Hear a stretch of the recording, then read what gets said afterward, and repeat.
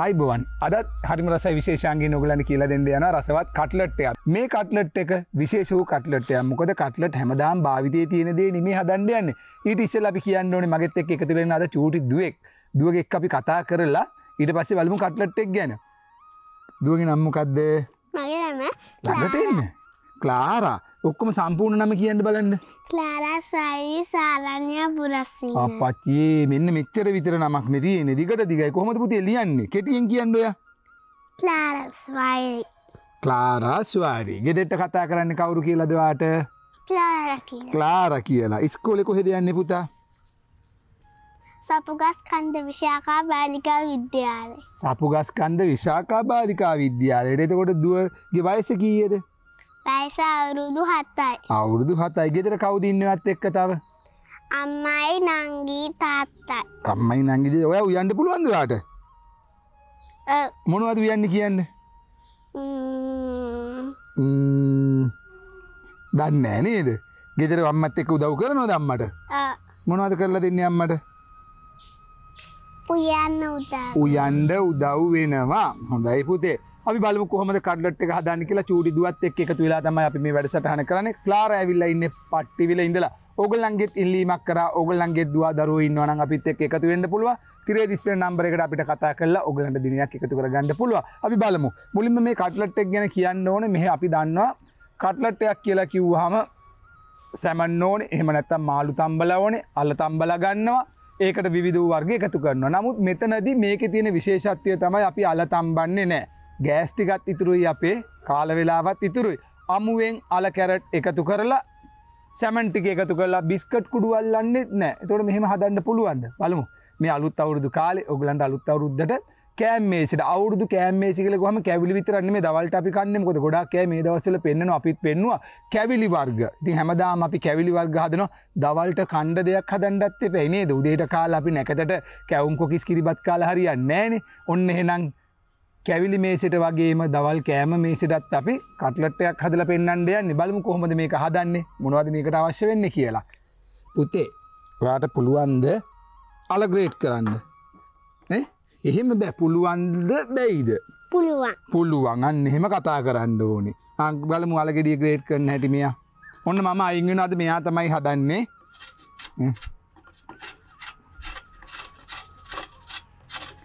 අවුරුදු 7ක දුවෙක් අපිත් එක්ක එකතු වෙලා ඔන්න කැරට් අල ගෙඩියක් ග්‍රේට් කරනවා. කෝ බලන්න. මම උදව් කරන්නද?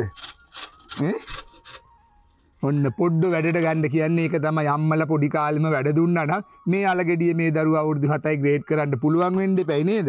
අම්මා දෙන්නේ නැහැ නේද වැඩ කරන්න ඔයාට? නෑ. මොනවද අම්මා කියන්නේ? අම්මා මොනවත් කියන්නේ? තාත්තා මුකුත් කියනවද? තාත්තා පිහි අල්ලන්න එපා. තාත්තා පිහි අල්ලන්න එපා කියනවා. ඇයි? අත කැපේ කියලා. ඔන්න අම්මලට දෙපයින් නිතරම දොස් කියන්නේ. අම්මා නෙමේ තාත්තගෙත් වරද. තාත්තලා දැනගන්න ඕනේ දරුවන්ට පොඩි කාලේ ඉඳන් මේ දේවල් පරිස්සමට අල්ලන්න කියලා දෙන්න. නැත්තම් ඉතින් දරුවෙක් කවද්ද පිහියකින් දෙයක් කපන්න පුරුදු වෙන්නේ. ඒ විතරක් නෙමේ. අද ඉන්නවා කියන්න කනගාටු වෙනවා තරුණ ගෑන් ළමයි ඉන්නවා. ගිනි කූරක් ගහ ගන්න බෑ. ගිනි කූරට බයයි. මොකද පොඩි කාලේ ඉඳන් ගිනි කූරක් ගහලා නැහැ. මේ දුවවල ඉන්න පුතාලා ඉන්නවා. ගිනි කූරක් ගහ ගන්න බයයි. පිහියකින් දෙයක් කපන්න බයයි. අත කැපේ කියදී මේ වගේ වයසේ ඉඳලා අපි මේ දේවල් පුරුදු කරා නම් පරිස්සම කියන එක දරුවෝ පිහියට ගිනි පෙට්ටියට බය නැතුව යනවා. දෙයක් උයාගෙන පියාගෙන කන්න පුරුදු වෙනවා. නේද පුතේ? ගෙදරින් තාත්තට කියන්න මාමා කිව්වා කියලා වැඩ කරන්න කිව්වා කියලා ගෙදර. අපි සාමාන්‍යයෙන් අල ග්‍රෑම් 250ක් විතර ග්‍රේඩ් කරගන්නවා. අපි අල ග්‍රෑම් 250ක් ග්‍රේඩ් කරගත්තා. මේකට ඔයගොල්ලන්ට කැරට් අලයක් එකතු කරගන්නත් පුළුවන්. පුතේ අල ගෙඩිය ඉවරයි. ඊළඟට මොනවද? කැරට්. මට කැරට් අලයක් අරන් දෙන්න. ඔයාලට පුළුවන් ග්‍රේඩ් කරන්න කැරට් එක? පුළුවන්. අපි බලමුකෝ මෙයා කැරට් ග්‍රේඩ් කරන්න හැටි. ඔව්. මේකට අත ගෑවුනොත් අත ග්‍රේඩ් වෙනවා. අත කැපෙනවා. එහෙනම් මෙහෙම අල්ලන්න පුතේ. මෙතනින් අල්ල ගන්න. දැන් මේක ගන්නකො මෙහෙම. අල්ලලා ගාමු මාමත් එක්ක. ඔයා ගන්නකො. ඔන්න අතෑරියා. ඔන්න චූටි දුවෙක් කැරට් අලයක් ග්‍රේඩ් කරනවා කෝ. කොහෙන්ද මම ග්‍රේඩ් කරන්නේ? ඔන්න දැන් ගෙදර ගිහිල්ලා අම්මට කියලා කැරට් ගෙඩියක් අරගෙන අලාරයක් අරගෙන මොකද කරන්න ඕනේ අපි? ග්‍රේට් කරලා මේක හදලා දෙන්න ඕනේ අම්මට. ඔයාට පුළුවන් දැන් ගෙදර ගිහින් අම්මටයි තාත්තටයි මේක හදලා දෙන්න. එහෙම ඔළුවෙන් කියන්නේ පුළුවන්ද බැරිද? පුළුවන්. දැන් දානිය ඔක්කොම ඔයාට මතක තියෙයිද? ඔව්. දැන් කියන්නකෝ එහෙනම් මෙතන මේසෙ උඩ තියෙන ඒවා කියන්න මොනවද කියලා බලන්න. අපි බලමුකෝ මෙයා දන්නවද කියලා. කියන්න බලන්න. කැරට්. මාළු මිරිස්. ඔව්. ලුණු. ඔව්. කරපිංචා. ඔව්. බිත්තර. ඔව්. ගම්මිරිස්. ඔව්. ලුණු. පිටි. baking powder. දේගෙඩියක්. ඒ ටික තමයි ඔන්න තියෙන්නේ. අපි දැන් මුලින්ම කැරට් අලයක් කැරටුයි අලයි ග්‍රේට් කරගත්තා. ඊළඟට මම මේකට එකතු කරනවා ලුණු ගෙඩියක්. ලුණු ගෙඩියක් කපන්න පුළුවන්ද? කොහොම පිහියල්ලලා පෙන්නන්න මට පිහියල්ලන්න පුළුවන්ද කියලා ඔන්න බලමු. ගෙදර තාත්තා දෙන්නේ හැරුනේ. කපන්න බලන්න ඔයා ලුණු ගෙඩියක් කෙලින් අතට ඉඳලා ඔන්න මම පිටිපස්සෙන් ඉන්නවේ. කො බලන්න. කපන්න. තව කෑල්ලක්. කො. දැන් පුතේ මෙහෙම කැපුවොත් මොකද වෙන්නේ? අත කැපෙනවා. එහෙනම් එහෙම තමයි කපන්නේ. කො. දැන් තාත්තට කියන්න ඕනේ පිහියට බය නෑ කියලා ඈ. දැන් පිහියෙන් වැඩක් කරන්න පුළුවන් නේද? පිහියට බය නෑ කිව්වට තාත්තා අම්බෝයි පාලු. අම්බෝයි පහ කියනවද? ඔව්. මාම බැන්න කියන්න. ඔයා මට කෝල් එකක් අරන් දෙනවද එතකොට? එතකොට මම තාත්තට මොකද කියන්න ඕනේ? බනින්නද? බනින්න දෙපාද? බනින්න එපා. දෝනියෝ තාත්තිලාට ආදරෙයිනේ නේද? තාත්තිට බයින් නැතුව කියන්නම් ඈ. එහෙම හොඳයිද? ඇයි ගෙදර ඔයගොල්ලන්ගේ තාත්තද උයන්නේ? නෑ. අම්මා උයන්නේ. ඒත් අපි කරන්න යනකොට තාත්තා එපා කියනවා. ඔයගොල්ලෝ කරන්න යනකොට තාත්තා එපා කියලා. මේගොල්ලන්ගේ තාත්තා නම් හරි නෝටි එක්කෙනෙක්ද කොහෙද නේද? තාත්ති නෝටිද? ඔන්න බලන්න තාත්තා දරුවට වැඩක් කරන්න දෙන්නේ නැහැලු. ඉතින් තාත්තලා ඔන්න කල්පනාවෙන් අහගෙන ඉන්න මේ වගේ දරුවන්ට වැඩ කරන්න දෙන්න ඕනේ. අනාගතේ මේගොල්ලෝ තමයි දෙයක් කරලා දෙන්නේ. නැත්තම් මොකද වෙන්නේ? වැඩක් කරගන්න බැරි වුණොත් ගුටි කණ්ඩ වෙයි නේද? ඔන්න අපි එකතු කරා ලුණු. දැන් මේකට අපි එකතු කරනවා මාළු මිරිස් ටිකක්. ඕගොල්ලන්ට මේකට කොච්චි එකතු කරන්න පුළුවන්. එතකොට ඕගොල්ලන්ට මේකට අමු මිරිස් එකතු කරන්න පුළුවන්. මම මේ සැර අඩු වෙන්න පොඩිත් එක්ක කන නිසා මේකට මම මාළු මිරිස් කරලක් එකතු කරන්නේ.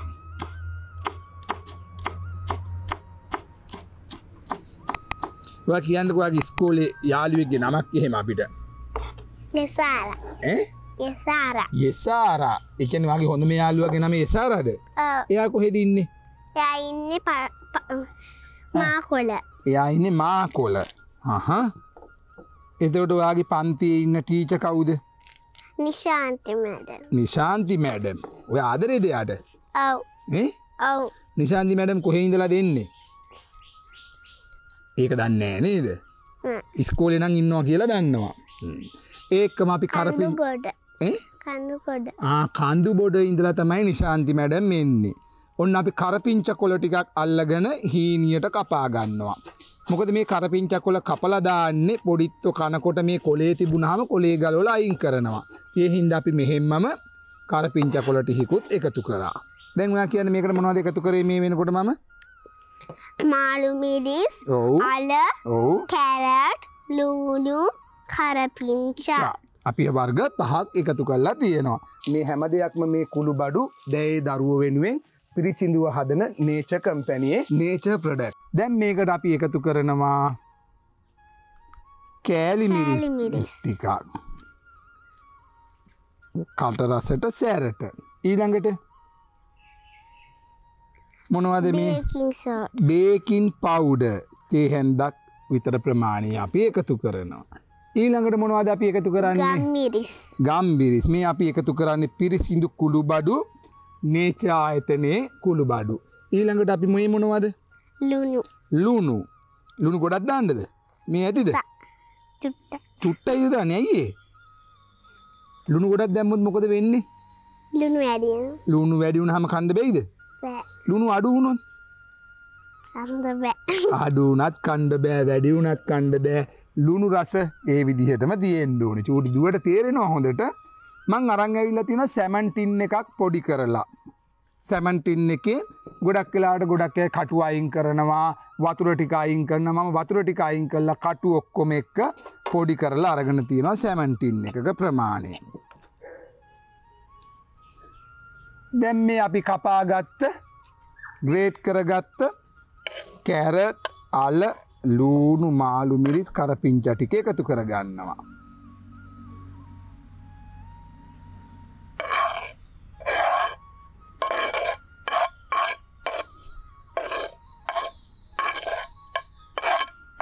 හරිද? හරි. දැන් මෙහෙම කන්න පුළුවන් නේ? ඉවරද? නෑ. නෑ, හදන්න ඕනේ තව නේද? මේ ටික අපි හොඳට කලවම් කරගන්නවා සැමන් ටිකත් එක්කලා.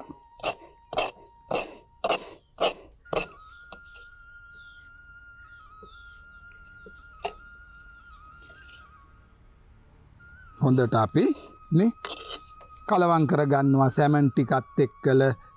ඔය තාත්තලාගේ විශේෂ අවස්ථාවලට හොඳම දෙයක් තමයි. ඒක ඉතින් මම කියන්න ඕනේ නෑනේ. ඔයගොල්ලෝ දන්නවනේ නේද? තනියෙන් හදා ගන්න පුළුවන් දෙයක් මේ. දැන් අපි මේකට එකතු කරනවා මොනවද? ක්ලාරා කියන්න බලන්න ඉතුරු වෙලා තියෙන්නේ අපිට බිත්තර දෙකක්. සැමන් ටින් එකකට අල 250කට, කැරට් සාමාන්‍යයෙන් ග්‍රෑම් 200කට විතර අපිට පුළුවන් ටොමාටෝ සෝස් තියෙන කනකොට. දැන් අපි බිත්තර දෙකත් එකතු කරලා හොඳට කලවම් කරනවා. හොඳට මේක අපි කලවම් කරගන්නවා. මේ බලන්න. අල කැරට් ටික හොඳට කලවම් වෙන්න ඕනේ සැමනුයි බිත්තරයි එක්කේ. දැන් ඔයා එහෙම තමයි ගෙදර ගිහිල්ලා අම්මට කියන්නේ.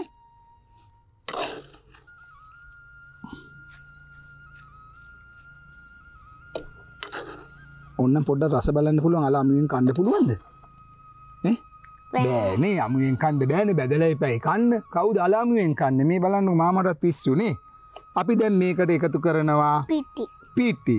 සාමාන්‍ය පාන් පිටි මේස හැඳි දෙකක විතර ප්‍රමාණය සැමන් ටින් එකකට අපි එකතු කරනවා. එකපාර එකතු කරන්නේ ටික ටික එකතු කරලා අපි බලනවා. ක්ලාරා මොකද තත්ත්වේ? තව පාන් පිටි පොඩ්ඩක් අපිට එකතු කරගන්න පුළුවන්. ඒ කියන්නේ පුරෝපු මේස හැඳි දෙකක ප්‍රමාණය අපිට එකතු කරන්න පුළුවන් සැමන් ටින් එකක ප්‍රමාණයට. මේ විදිහට තමයි අපි මිශ්‍රණය හදාගත්තේ. දැන් මේකට අපි අන්තිමට දෙහි පොඩ්ඩක් මිරිකනවා. සැමන් මාළු ඕනම දෙයකට දෙහි ඇඹුල් ටිකක් ආවම රසයි කියලා අපි දන්නවා. මේ බණ්ඩ ලස්සන. ඔයගොල්ලෝ දන්නවා අපි මේ වැඩසටහන කරන්නේ කළු කොඳේ ආව වනසිංහ මහත්මියලාගේ වත්තේ ඉඳලා. ඉතින් මේ මහත්මියලාගේ වත්තේ තියෙන දෙහි වැලේ අපි වැල් දෙහි කියනවා, පෝච්චි දෙහි කියනවා, එහෙම නැත්නම් ලෙමන් කියලා කියනවා. දෙහි ගෙඩියක් අපිට හම්බ වෙනවා. අපි ඒ වගේම බෙහෙම ස්තුතිවන්ත වෙන්න ඕනේ. අපිට අවශ්‍ය කරන දේවල් හැම දෙයක්ම මේ සහෝදරියන් දෙදෙනා ලබා දෙනවා. අපි මේකට දෙහි ඇඹුල් ටිකක් එහට විසියිද? බලන්න පොඩි කෑල්ලක පැංගිරි ටික මේ දෙසාමාන්‍ය පොඩි දෙහි ගෙඩියක නම් බෑවක ප්‍රමාණය දෙහි ඇඹුල් ටිකත් එකතු කරලා අපි හොඳට කලවම් කරනවා.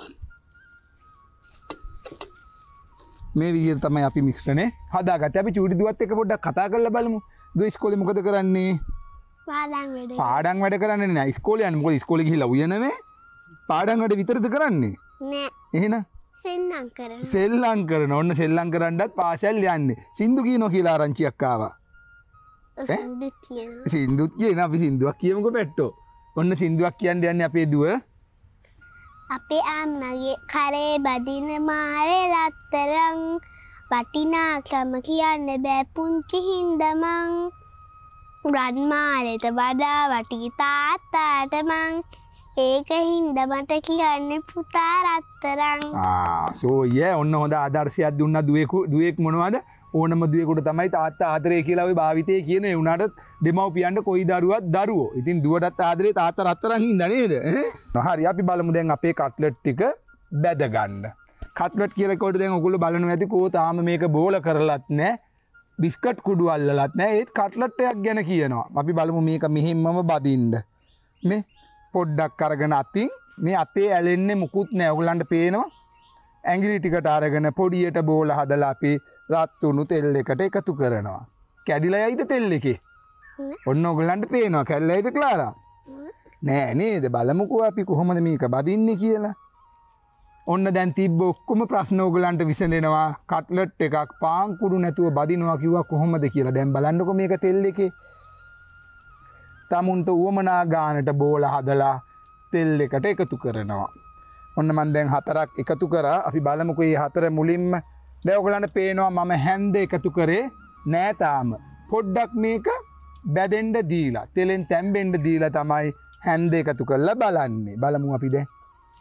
මේ බලන්න කැඩිලා යනවද? ඔන්න බැදිලා නෑ තාම. මම මේ බාගෙටත් අරගෙන පෙන්නුවා ඔයගලන්ට මේ. දැන් එහෙනම් අපිට පුළුවන් බලන්න මේ බෝල කරලා තියාගෙන ඕනනම් එහෙම පුළුවන්. කිසිම ප්‍රශ්නයක් නෑ මේ. මම මේක එකතු කරන්නේ රටාවකට වටේට. එතකොට අපි දන්නවා මුල් එක බැදෙන්න පටන් ගන්නෙ කොතනින්ද කියලා. හැම අතනම දාන්නේ නැහැ. tamunට එතකොට මුල් එකේ ඉඳන් අයින් කරගන්න පුළුවන්.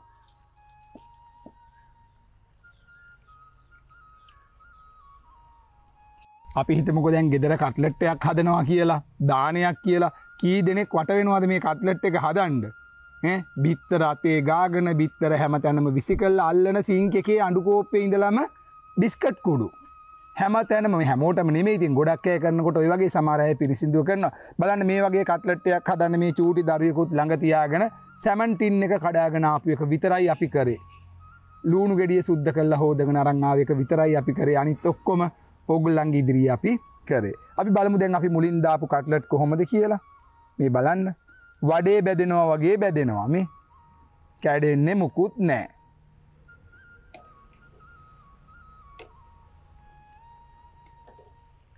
මම දැන් මේ වැඩසටහන පහසුවට මෙහෙම කරාට ඔයගොල්ලන්ට මේක ඔක්කොම බෝල හදලා තියලා එකපාර බැදගෙන යන්නත් පුළුවන්. ඒක tamunට වෙනසක් හදාගන්න පුළුවන්. මේ පහසු ක්‍රමයේ පිරිසිදුව කරන ක්‍රමයේ තමයි ඔයගොල්ලන්ට මේ කියලා දෙන්නේ. ක්ලාරා මොකද එකක් කමුද? එහෙම කන්නේ කොහොමද? මේක රස්නේනේ. නිමෙන්න දෙපෙයි.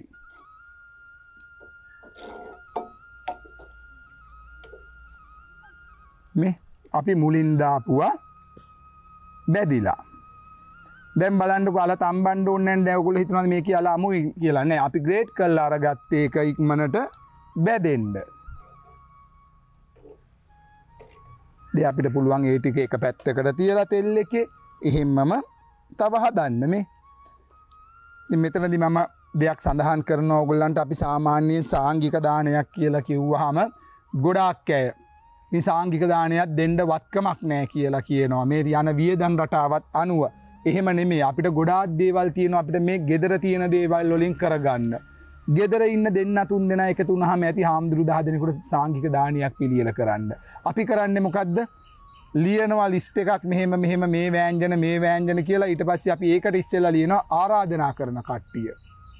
ඊට පස්සේ අපි ඒකෙන් කපා හැල්ලා අන්තිමට අපිට දානයක් දී ගන්න බැරි තත්ත්වයට පත් වෙනවා. මේ හැමෝටම නෙමෙයි. tamunට මේ gedara වත්තේ පිටියේ තියෙන දේවල් වලින් අලුත් විදිහට අලුත් ආකාරයට දෙන්න පුළුවන්. දැන් ගොඩක් දේවල් අපි කියලා දුන්නා ඔයගලන්ට මේ සාංගික දානයකට කරන්න පුළුවන් දේවල්. ඉතින් මේ වගේ දේවල් උනත් හදලා දෙන්න පුළුවන්. අර හැමදාම ස්වාමීන් වහන්සේලා දේශනා කරන්නේ කමලගේ එන්නෙත් බෝංචි, මාලගේ එන්නෙත් බෝංචි, විමලගේ එන්නෙත් බෝංචි. මාසේ දවස් 30ම දානෙට බෝංචි වෑංජනේ හම්බ වෙනවා. බෝංචි පරිප්පුයි අල ටිකයි. එහෙම නැතුව අපිට ඕගොල්ලන්ට මේ හරිම රසයි වැඩසටහනෙන් ගොඩාක් දේවල් හදලා දෙන්න පුළුවන්. අලුත් දේවල් අපි කියලා දුන්නා. මේ අපේ ඉතුරු ඒවත් බැදිලා.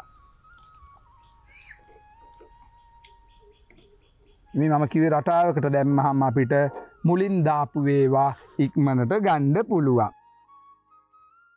දේශ ගවේෂකයන් සොයා සියවස් ගණන් ඉපැරණි අපේ කුළු බඩු රසය.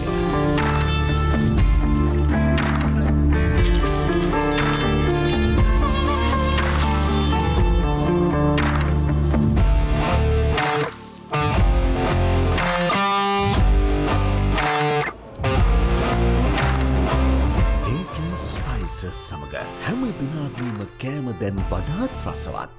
ක්ලාරා සුවඳක් එනවා වගේ නේද අපිට? ඔව්. මොන වගේ සුවඳක් දෙන්නේ? කට්ලට්. කට්ලට් බැදින සුවඳක් එනවා. බොරු කියන්න එපානේ මාළු සුවඳක් එන්නේ.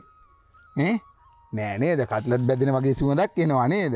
බලන්න මේ සැමන් ටින් එකකින් මේ වගේ කොච්චර ප්‍රමාණයක් ඕගලන්ට කරගන්න පුළුවන්ද කියලා. මෙතන කීයක් තියෙනවද කියලා ගයින්ද බලන්න. 1 2 3 4 5 6 7 8 9 10 11 11ක් තියෙනවා. මේ ඔයගොල්ලෝ තාත්තා බොරුනේ කියලා තියෙනවාට ගනින්න දන්නේ නැහැ කියලා. ඔය ගනින්න දන්නවනේ. ගනින්න දන්නේ මට පුළුවන් 100 නම 100ටත් වැඩි ගනින්න පුළුවන්. එහෙනම් තාත්තා කිව්වා ගනින්න දන්නේ නැහැ කියලා. බොරුවක්ද ඒක? තාත්තා බොරු කියනවද ඔයගොල්ලන්ගේ? තාත්තා බොරු කියන එකනේ මේ ළමයාගේ තාත්තා බොරුවන්නේ කියලා තියෙන ගනින්න දන්නේ නැහැ කියලා. හරි පුතේ නේද? 11ක් තියෙනවා. අපි තව 10ක් විතර හදලා කාල වේලාවත් එක්කලා නේද? කණ්ඩත් ඕනේනේ අපි නේ. ක්ලාරා අපි දෙන්නට දෙකක් කෑවහම ඇති නේද? නෑ. ඇයි? තව කාටද දෙන්න ඕනේ? මගේ අම්මටයි නංගිට. මගේ අම්මටයි නංගිටයි ඒ දෙන්නත් ඇවිල්ලා ඉස්සරහෙන් බලන් ඉන්නවනේ නේද? ඒ දෙන්නට විතරද මේ අපිත් එක්ක ගොඩක් අය ඉන්නවනේ. මේ කැමරා ක්‍රූ එකේ අංකල්ලා ඉන්නවා. ඔක්කොටම හදන්න ඕනේ නේද අපි? එහෙනම් ඔක්කොටම දෙන්න ඇති නේද මේ?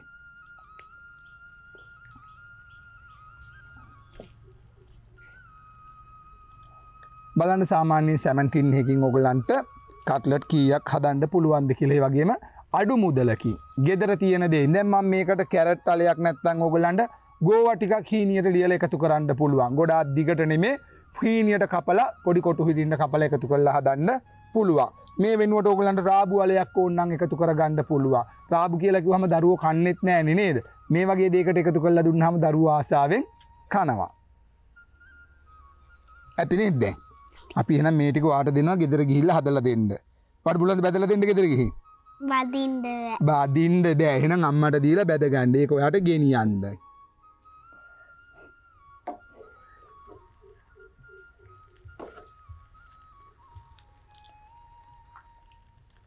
දැන් ඕගොල්ලන්ට මුලින් කට්ලට් එකක් කියලා කිව්වහම තිබුණු ප්‍රශ්න ඔක්කොම ඔන්න දැන් අතහැරෙන්න ඇති. මොකද හේතුව ඕගොල්ලෝ දැක්කා.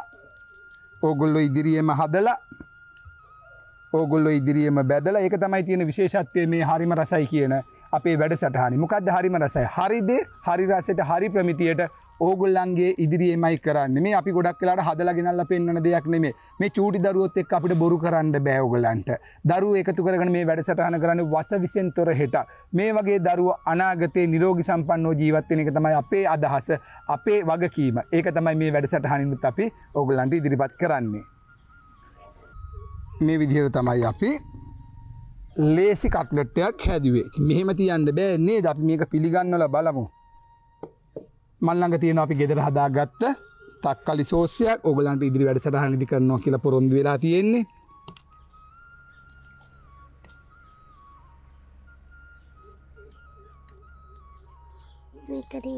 එතනත් එකක් තියෙනවා නේද? අපි එකක් තියමුකෝ.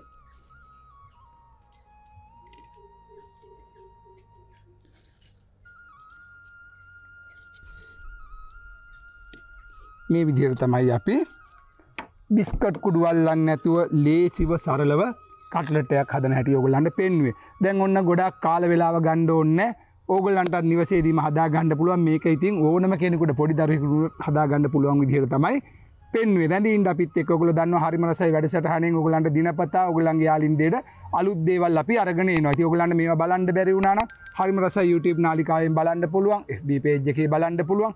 ඒ විතරක් නෙමේ ඕගොල්ලන්ට තිරේ දිස් වෙන නම්බර් එකට අපිට කතා කරන්න පුළුවන්. ඕකේ ලියන්න පුළුවන්. මේවා ගුණාගුණ ඔයගොල්ලෝ හදලා හරි වෙන්න පුළුවන්, වරදින්න පුළුවන්. මේ හැම දෙයක්ම අපිත් එක්ක කතා කරන්න පුළුවන්. මගේ නම්බරේ තියෙන ඔයගොල්ලන්ට වැරදුන් තැනකදී කතා කරලා අහන්න පුළුවන්. ගොඩක් වෙලාවට හවස 6න් පස්සේ කතා කරනවා නම් ගොඩක් පහසුයි ඔයගොල්ලන්ට උත්තර දෙන්න. ඔයගොල්ලෝ කතා කරපු වෙලාවක කතා කරන්න අපහසුතාවයටපත් වුණා නම් ඒ ගැන කනගාටුව ප්‍රකාශ කරනවා. ඒ වගේම ගොඩාක් අය අපිට ඊටාම ආදරයෙන් කතා කරනවා.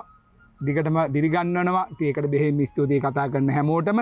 රැඳින්න අපිත් එක්ක තවත් දවසක හමු වෙනතුරු ඊට ඉස්සෙල්ලා අපිට තියෙනවා පොඩි වැඩක්. හැදුවත් කණ්ඩ දීලා බලන්න දෙපැයි නේද? කනවද එක? ඔව්. කාලා බලන්න මේක රස් නේද? නෑ මේක නිවිලා පුතේ. තක්කලි සෝස් ටිකක් ගාගෙන කාලා බලමු කොහොමද කියලා.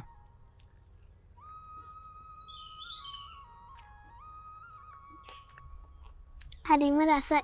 හරිම රසයි කිව්වා. හොඳට රස බලලා තමයි රසයි කිව්වේ. රැඳී ඉන්න අපිත් එක්ක තවත් දවසක මෙවැනි වැඩසටහනකින් හමු වෙනතුරු ඔබට සුබ දවසක්. මම ජගත් කටුගම්පල.